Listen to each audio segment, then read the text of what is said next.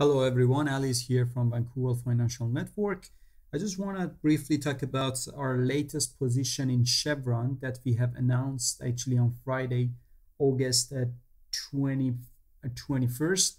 Let's go look at the chart, see what we have seen actually on the chart and what is our forecast for the price. Okay, so look at the weekly chart. Actually, we have seen very nice bullish consolidation here on the chart. After March low, we bounce back, and for like a couple of months we will see actually we have seen actually very nice bullish consolidation, and it holds a price above 83, which is a very nice pivotal area here. And also we just set up a trade around this level like 84, if I believe actually the right number was 84.7. We got into the position for a long position. Now price actually closed after our position 85, which is at 30 cents. Actually we are above water nicely, and our stop actually is going to be below 78, which is kind of below all these actually pivots here, and also this pivot here, which kind of makes sense. If price goes down, actually we kind of like expect to see actually more downward price. Hopefully not. Actually we are coming back to this to test this trend line on the weekly chart, and so our first target actually is gonna be a 95, which is here, which is on the 61 retracement Fibonacci here, 95. So just below that, I think we're gonna test, even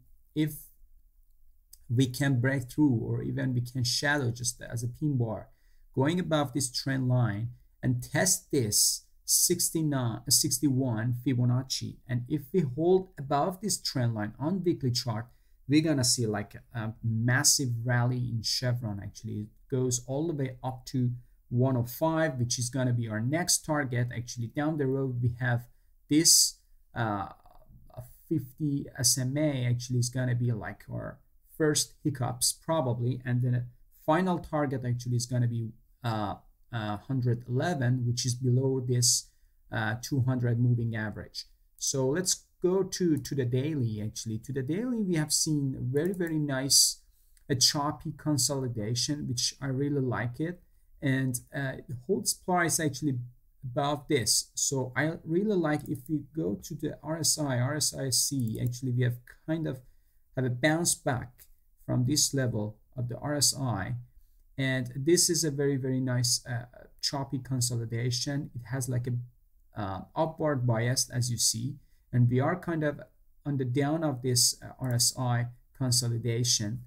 And if we go to H4, which is kind of like a very nice setup for me, if you see here is the H4. Actually we have seen price actually a couple of times go to this area, and we are going back above the 50, and then going back to the oversold area, and we are going back to the 50, and now we are going to the oversold area. And on Friday I was waiting, if price actually can hold above this oversold, then we trigger the price. We are not gonna take an order here. We are not gonna take into the position here just because we don't know if we're gonna bounce back or we're gonna stay here on the oversold area. If we stay in oversold area, it's gonna be pretty ugly, but I think that it's really nice, because you've seen actually a couple of times we go to this oversold area, we bounce back, go to the oversold area, we bounce back, and we have like a bullish kind of bias here. If you see the price and RSI and also stochastic actually shows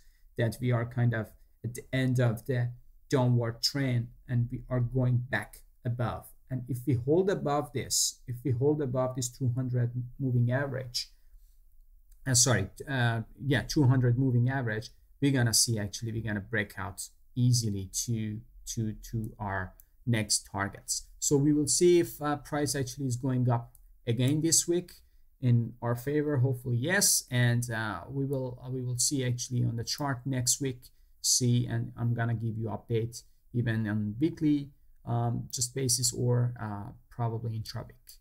All right, have a nice week. See you on the chart.